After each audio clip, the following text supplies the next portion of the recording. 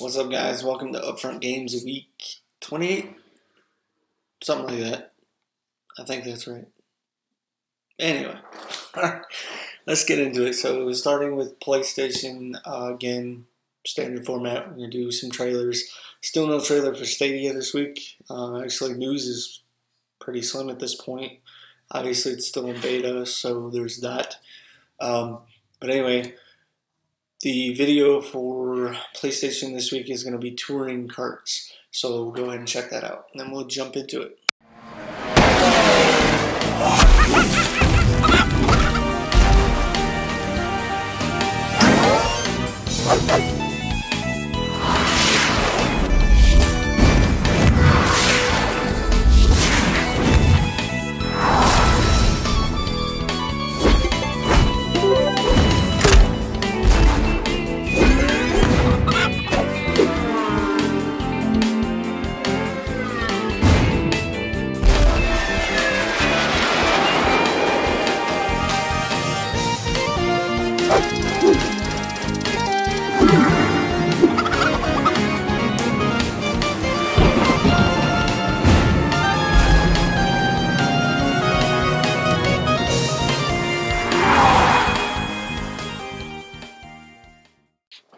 Alright guys, so that was Touring Karts. Looks like a cool little kart racing game. Obviously, there's a few that we all know and love. This one's been out for quite some time. It's just now making its port over to PlayStation. So by all means, check that out. It comes out on the 12th, this Thursday. So go ahead and nab that if you're into karting games. They're actually pretty fun most of the time. So anyway, moving on to PlayStation news, let's jump into State of Play. That's Tuesday the 10th. It's going to be at 6 a.m. Pacific time and 9 a.m. Eastern time. So go ahead and check that out. They're stating that there's 20 minutes of new game reveals, new gameplay footage, release dates, announcements, PlayStation Worldwide Studios updates, and more.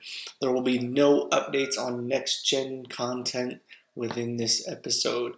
So that's to be expected when PlayStation is planning a big event in February for next-gen news of some sort. So obviously we know we're going to be getting the little tidbits here and there, but it's going to be pretty slim up until that February show. So keep that in mind. However, State of Play's been actually pretty good about doing some updates when it comes to PlayStation side of things, and I think that this could be worth a watch just to see what's coming and what they've got to say this month.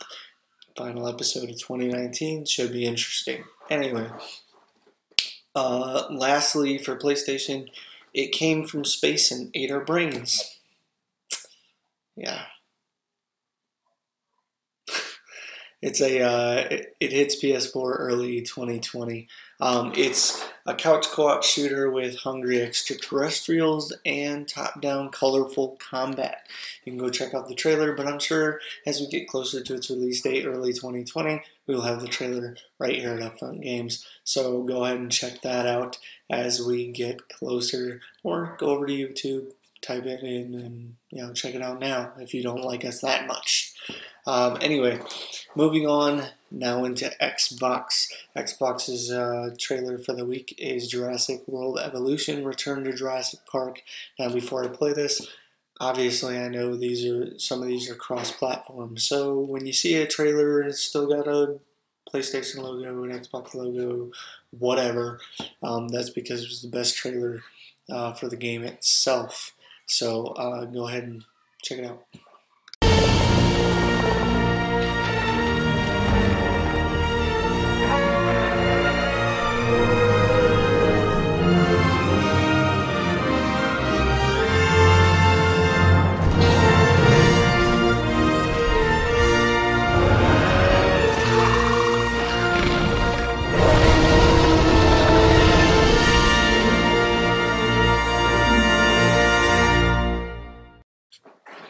Alright guys, that was Jurassic World Evolution, Return to Jurassic Park. This is been out, I believe, on PlayStation for a minute. Coming to Xbox. Oh, actually, sorry, I take that back. It's coming out for PlayStation as well as Xbox on the same day, Tuesday.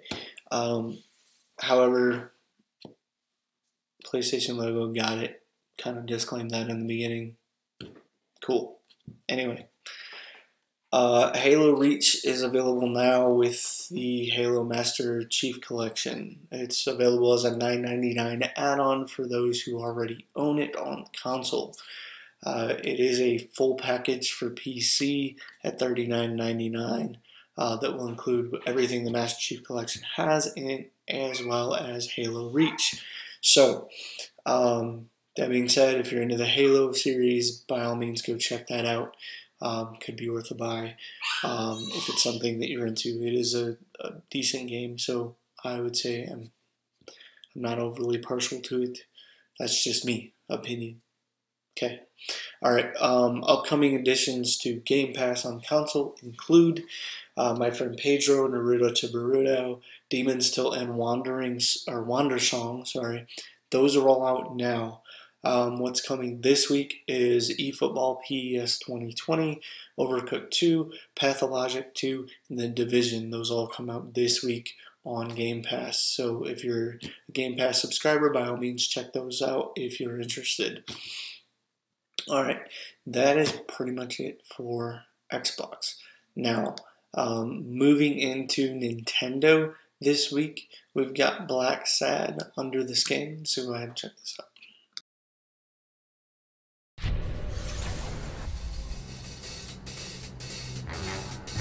As many private investigators will tell you, the job consists mainly of dealing with two-timing husbands and wives. But once in a while, you're lucky enough to land the kind of case that can get you killed.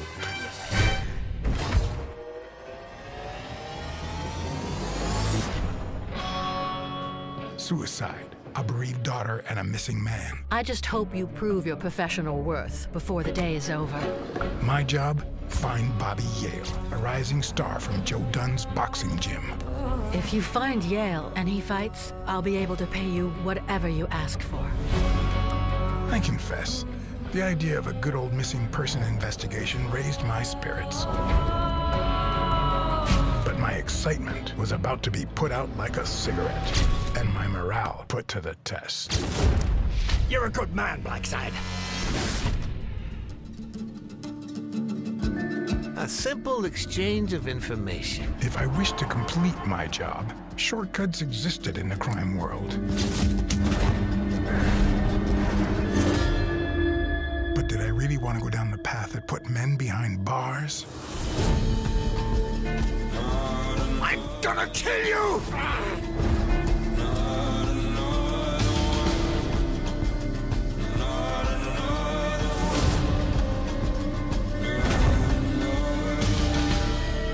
I can't figure out how I'm still here.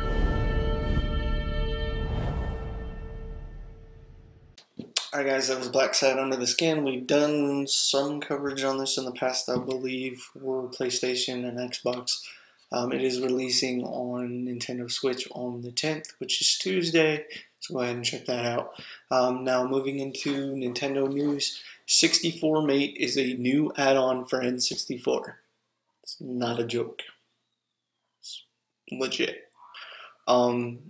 It connects to the base of the N64 console. It can house video upscalers, capture devices, and games.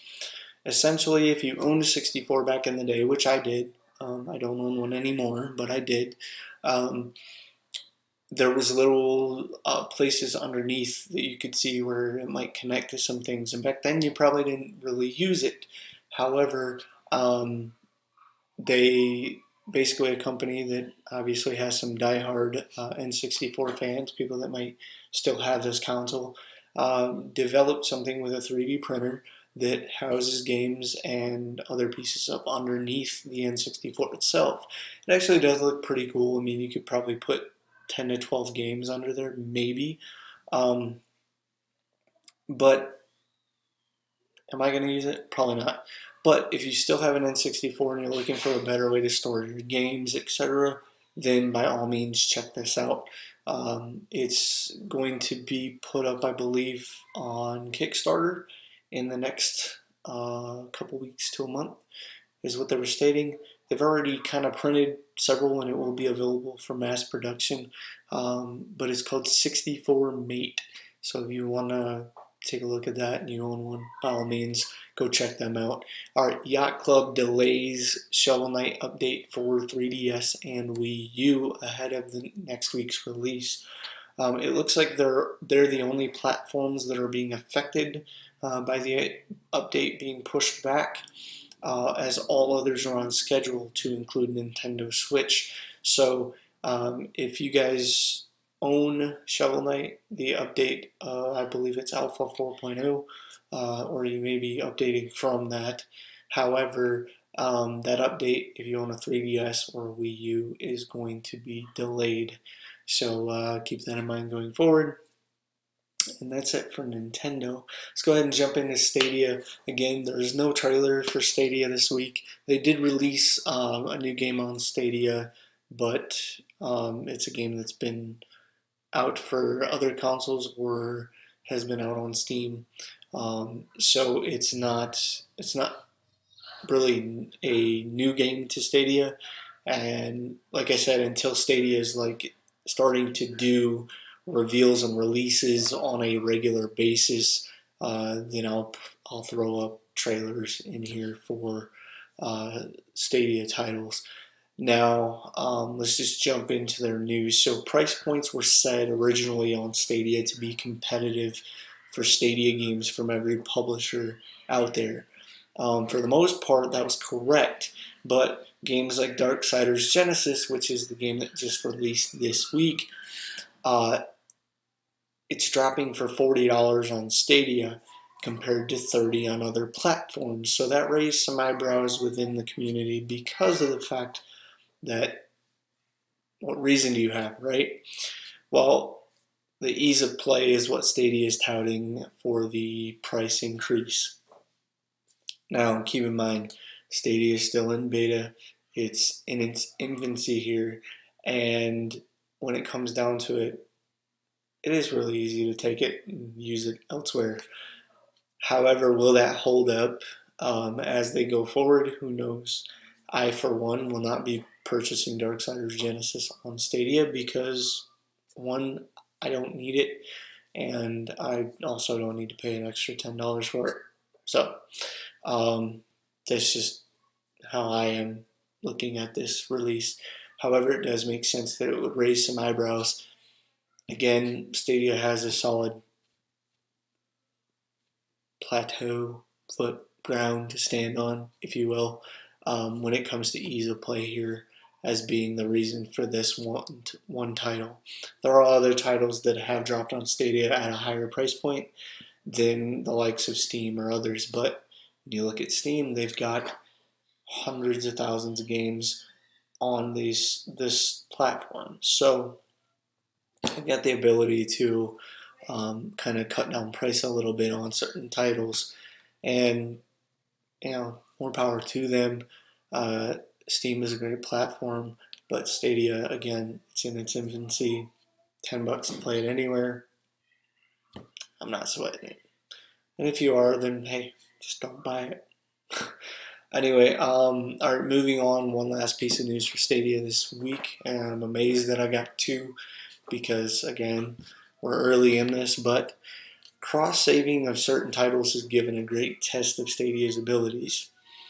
What I mean by that is there was an article that was placed out with somebody touting Stadia this week in reference to grinding.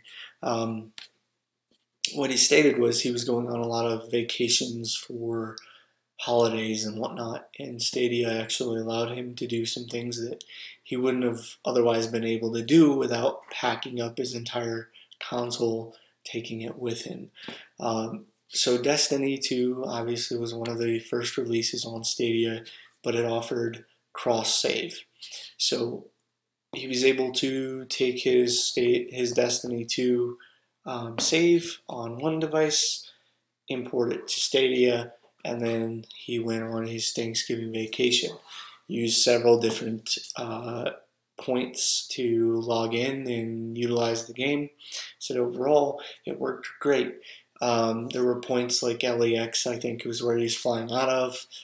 He ran into issues there due to network speeds, but when he got to his parents' house and they have some ancient internet there, he was able to get through just fine with a good connection. And then hotels overall was able to grind at his goal for the time being. So obviously not any multiplayer matches or anything like that on the trip, but he was able to get closer to his goal of obtaining a certain rank within Destiny 2. So some good news overall. Now, as always, questions, comments below, and by all means subscribe, like, share, please. Really helps the channel, and I'd like to continue doing this for everybody out there and get to a point again where we're able to start doing some giveaways. We're trying to build the subscribers, but as you know, that's a long process, and we understand that as well. So we're going to just keep going forward. Again, guys, thanks for tuning in, and we'll talk to you next week. Thanks.